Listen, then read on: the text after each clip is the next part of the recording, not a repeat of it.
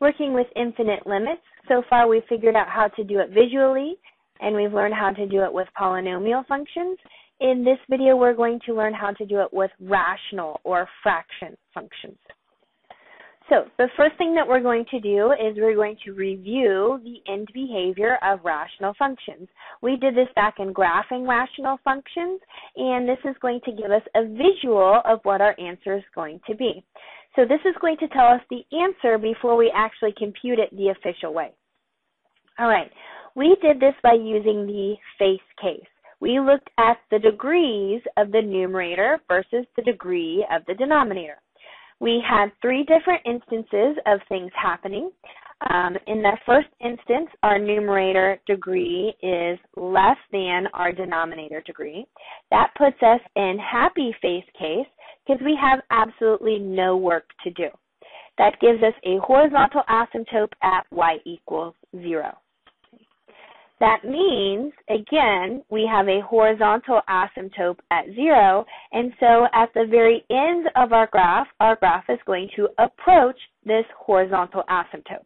Now, it might approach it from the top, or it might approach it from the bottom, but it doesn't really matter. It just means the farther out we get, the closer and closer we get to that value.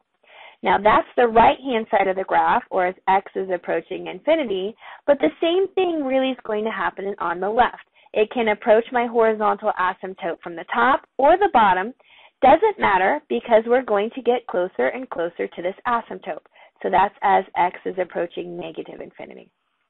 So if we have a horizontal asymptote at y equals 0, that means our end behavior or our infinite limits are also going to be the exact same thing as our horizontal asymptote, which is y equals 0. Now, other instances, our middle face case is when the degrees are equal. And what you do is you look at the leading coefficient and divide it over the leading coefficient of the numerator and the denominator. That's also going to give you a horizontal asymptote. And if it's ever going to give you a horizontal asymptote, that's going to give you your infinite limits from both directions. So whatever this reduces down to, that's going to be your infinite limits. Now, in sad face case, of course, our last options, when the numerator degree is greater than the denominator degree, we're going to have an oblique asymptote. And the way that we had to figure out what this oblique asymptote was we had to long divide our numerator by the denominator. That gives us an actual equation here, which we have to graph, and that's going to tell us what our graph's going to follow, and then we would eventually have to graph it to see what our end behavior is going to be. So we're going to talk a little bit more about this sad face case, and actually in all cases here in a moment. But this is just to review what we already know at this point. I have an example over here. We are going to look at the end behavior of the right and the end behavior of the left. So let's just use the knowledge that we know. In my numerator, I have a degree 3. In my denominator, I also have a degree 3. That puts me in middle face case. So I just need to look at my leading coefficients to figure out what my horizontal asymptote is. My horizontal asymptote in the correct format is y equals my leading coefficient, negative 3 in the numerator and 2 in the denominator. So I have a horizontal asymptote at y equals negative 3 halves.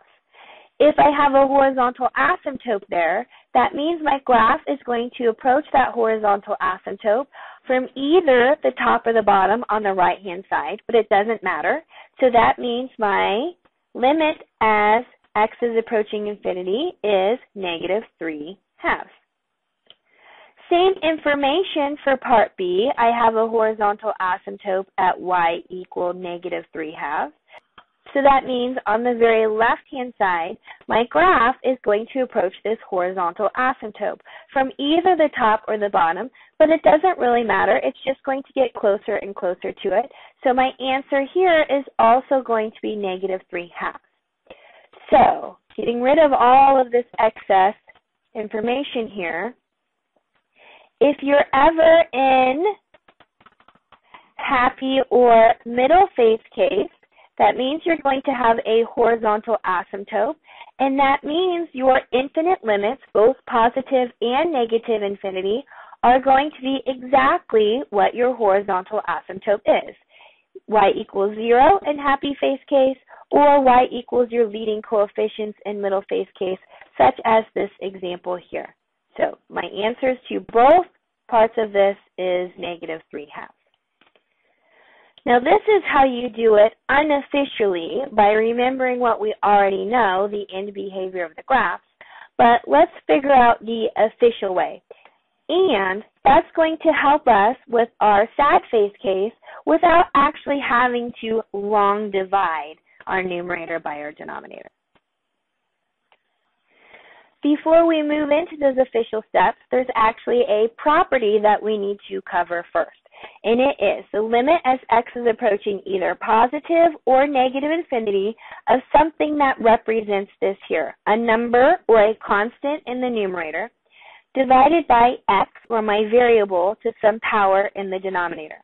Whenever we have something that resembles this format, our limit is always going to end up in the exact same place. And again, it doesn't matter whether it's positive or negative infinity.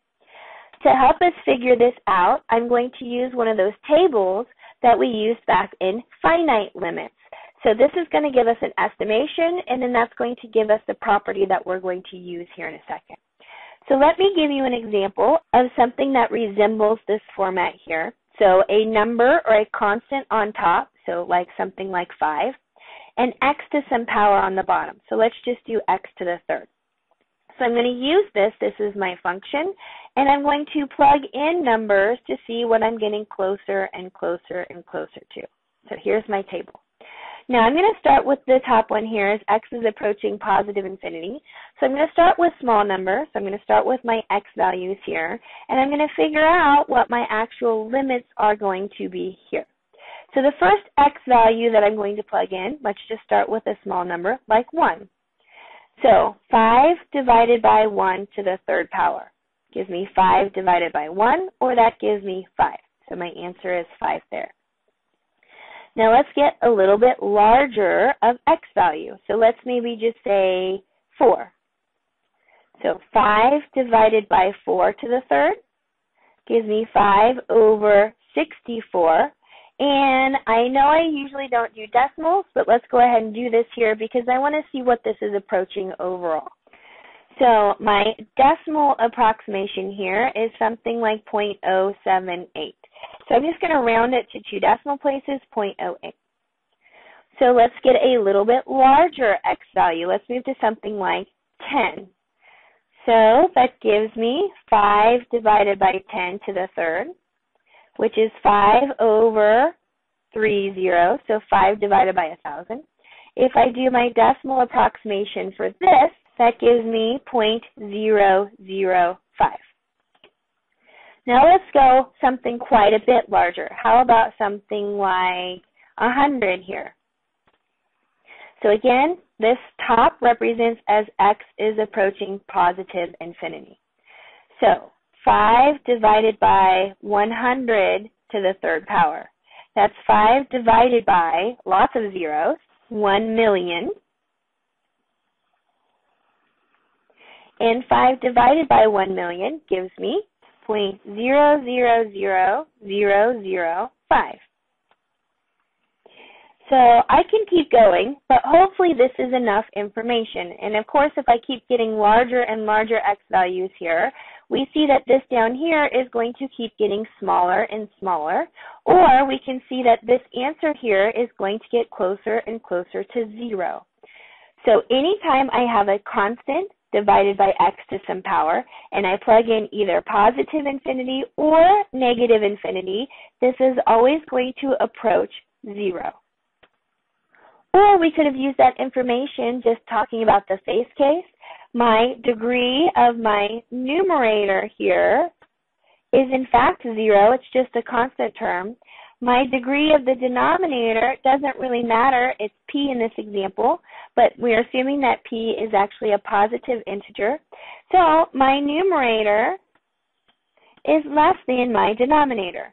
So happy face case tells me that there is a horizontal asymptote at y equals 0. So that tells me the limit of this in this format, constant over x to some power, doesn't matter whether I'm looking at positive infinity or negative infinity, is going to be 0. So we're going to use this to our advantage quite a few times. I'm going to stop this video here, but I'm going to use the information that we know up to this point to figure out the official way to find infinite limits of rational functions, especially those oblique asymptotes, our sad face case.